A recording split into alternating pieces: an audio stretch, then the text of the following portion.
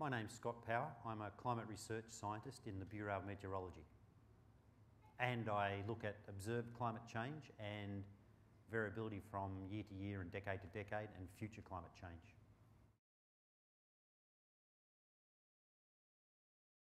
Tonight I'm going to talk about decade to decade climate change and what might be in store for us in the future over the coming century.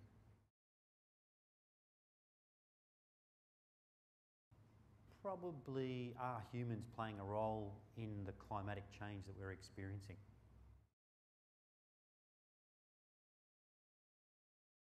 My main message is that the future is going to be determined by both natural variability and by human-forced climate change, and so that Australia has been a land of floods and droughts, and it will continue to be, but there are now these underlying trends to higher temperatures and reduced rainfall over southern Australia.